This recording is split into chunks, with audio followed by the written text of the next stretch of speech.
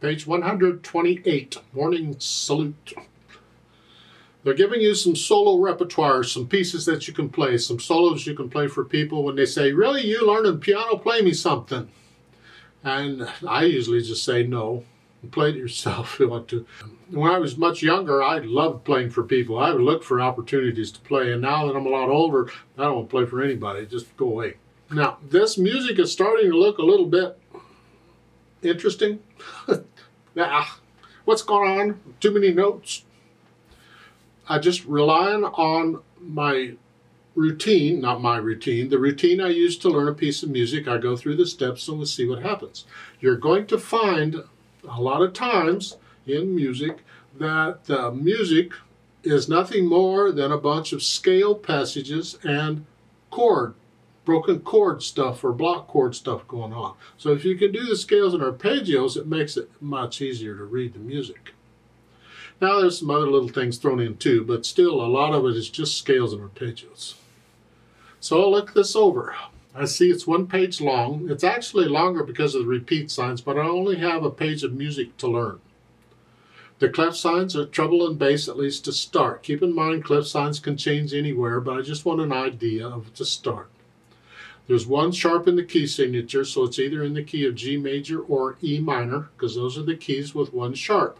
If I look at the end, down at the bottom, or here, whatever the fingering is, we're in a G major chord. I figure it's probably G major. However, I'm still going to do the scales and arpeggios for G major and E minor.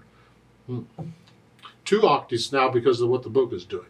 And 3/8 time signature, which explains all the 8th notes. Each 8th note gets a count. Oh, well, okay. Now maybe not quite so bad. Right hand first. Let's make sure we got the fingering and the rhythm all worked out. And again, I try and finger things in a way I can connect everything at first. We'll do the articulation later. So right here, that's 1, 2, 3, 1. See, that D's tied. And some people, they struggle with these tied notes. I don't get it. Well, if you're struggling with the tied note, then temporarily take out the tie and play all the notes. Here. I just played all the notes. There's just 8th notes. But then once you can do that okay, put the tie in. You just hang on to the note rather than playing it again. 1, 2, 3, 1, 2, 3, 1, 2, 3, 1, 2, 3. Reach up octave. And now we're coming down scale. Part of it. I mean, we didn't come straight down the scale, but we came down part of it. And that's what we're after. A lot of times in scale passages, you won't do the whole thing, you do part of it. Sometimes you'll do more than 1 octave, or whatever, anything, whatever. And then on measure 9, during the rest, you come down to this position. So we're here. 2, 3, 1, 2, 3. This is fun. And then measure 13, you're here. And during the rest, you come down here to that position, and then during that rest, you come up here. Back like you were at the beginning. So we're looking ahead as we're doing this to see what's coming, to see if we have to move the hand or whatever. You get into the habit of doing that, so you don't have to, oh, I got to remember to do that too. It'll happen. All right. And then the left hand, whether it's here, and then 5-2. So we're sort of in the left hand, the little fingers come down is all it is. 1, 2, 3, 1, 2, 3, 1, 2, 3, 1, 2. Okay, and then I measure 9. Now the left hand gets the melody. 1, 2, 3, 1, 2. Okay, so much for that. Not so bad, I hope. Put the hands together. When I first put the hands together, I'll probably hesitate. I don't care. I just want to know how the hands and fingers are working together. So we're starting here at the beginning, here, and then that's tied, and I play that, then I play that, now together, and then here, and here. There. When I play that F sharp, it's by itself. The left hand has to come up. 1, 2.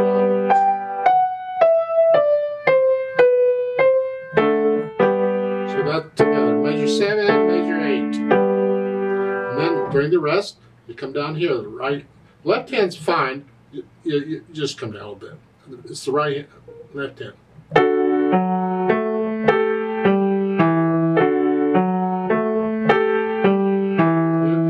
13, just a broken chord, and then measure 15, treble clef, you're coming up at the same notes. Bring your left hand over and have it over, ready to go, and then after it's done, you can play that and get the right hand out of the way. Bring the right hand up here. And then you get bass clef. So you only got treble clef in the bottom staff for one measure. I mean, in theory, you could have it for one note. You could have it for anything.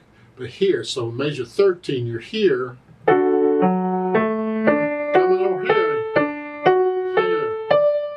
And then you're back like you were at the beginning. So you have to practice these hand moves, and you have to look at the keyboard for that. But eventually, you're going to want to get rid of the hesitation. Right now, you can hesitate all you need to. I don't care. I can go here. And then I've got to come up here. And then I'm here. And here. Yeah. So I work out the hands together. And then I go back over it a few hundred times, and I slowly work out the hesitations. Now, in a piece like this, that's clearly in sections. We haven't talked about sections of music much. But you'll notice the repeat signs at measure 8. I would take that as a section. I would learn that much, the first 8 measures or so. I get it to where I can play that pretty well. Forget the rest of it right now. Just focus on those 8 measures. And then once I have that, I set it aside. I don't play it again for a while. Just set it aside. And now you're going to go from measure 9 to around measure 16. And I don't need to go measure 17, because at measure 17 to the end, it's pretty much like the beginning. I can already play that. So then I'm going to focus on measure 9 is here. I'm going to get that worked out. And now once I have that worked out, then I go back and put it all together. A lot of people, including me until I learned better, when we would learn a piece of music, we would practice it always starting at the beginning. You learn the beginning pretty well. You get this because you're playing it so much. You get that pretty well, but then the other parts later on where you can't play it, you're here and you're struggling for this, you can't play this part. Yeah. Don't be playing the stuff you can already play when you're trying to learn a piece of music. Focus on the stuff you cannot play and get that under your fingers. And once you got that under your fingers, then you can go back and put it together. When you keep practicing the stuff you can already play, when you're learning a piece of music, you're wasting time. I don't need to keep practicing what I can already play. Now, after I've got it learned, then I can keep going over it and experimenting with the interpretation and all. But when I'm first learning the notes and the rhythms, I want to focus on what I cannot play, not on what I can. Don't waste time playing stuff you can already play. Focus on what you can't play. I keep saying this over and over. I can't stress it enough. It's so important. Otherwise, you waste so much time in your practice accomplishing nothing. And that's what we're trying to avoid. So once I have the notes and the rhythms, and I go back and I get rid of the hesitations. Speed is not important yet, but no hesitations. Then I can add the articulation, and we have the phrasing. And these chords, just play them. If you want to connect them, that's great. Connect them. I don't agree with the phrasing, but that's what they're doing.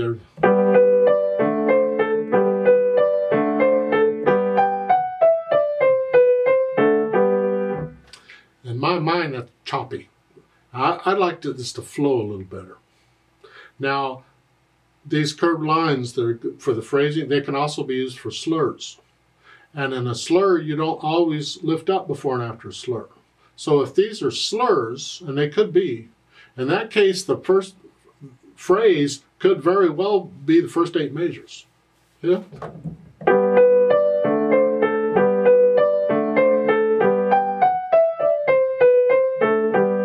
That all could be one long sentence. Or maybe it's 4 measures. I don't know.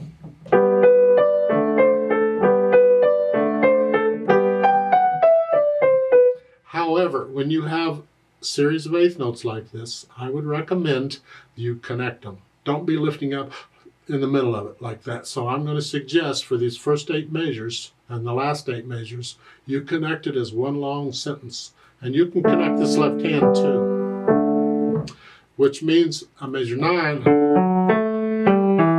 connect all that.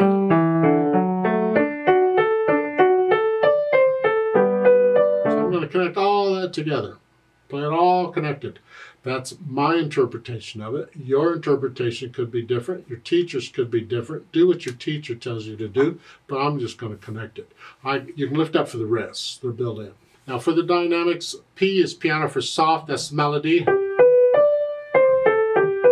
These chords need to be very soft, very light.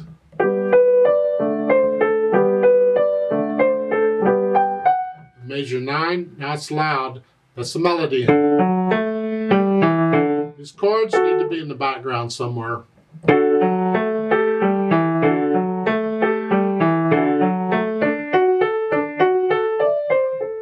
And you see the diminuendo there around major 14, 15, 16. You're loud, each one comes down. So you're soft. You finish it soft. Speed, allegretto, yeah, it's about where I've been going. This is the fa. 1, 2, 3, 1, 2, 3, 1. Yeah, just somewhere in the middle. You can speed it up a little more if you want to.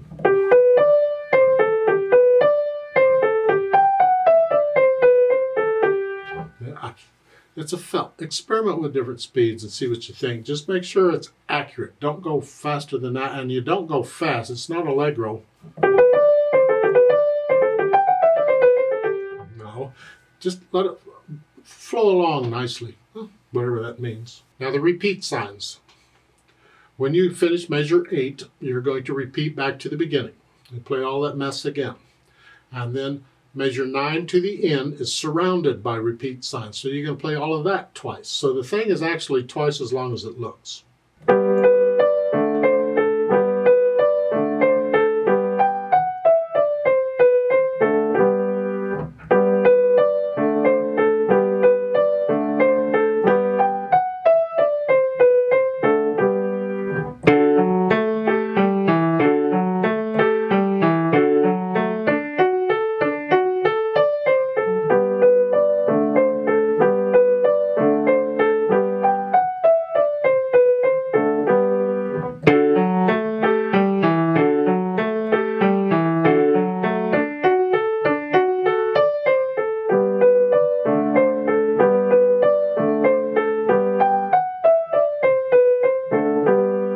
That's not what I want to hear in the morning.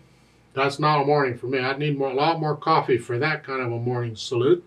But that's what somebody thought it would be like. It's okay. Remember the natural accents? 1, 2, 3. The chords are being played on it wherever they are. Okay. Let's play it together slowly and check the notes and the rhythms. I'm not going to do the dynamics. We're not performing it. Just notes and rhythms. We will do the repeats, though. We're going to do the whole thing. I'll give us 3 counts. 1, ready, go.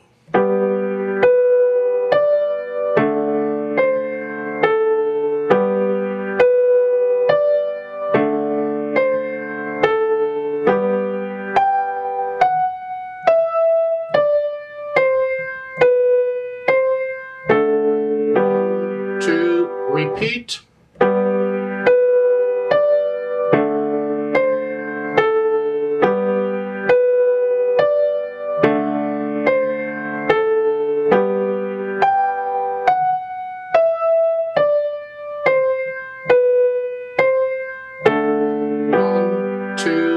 Rest.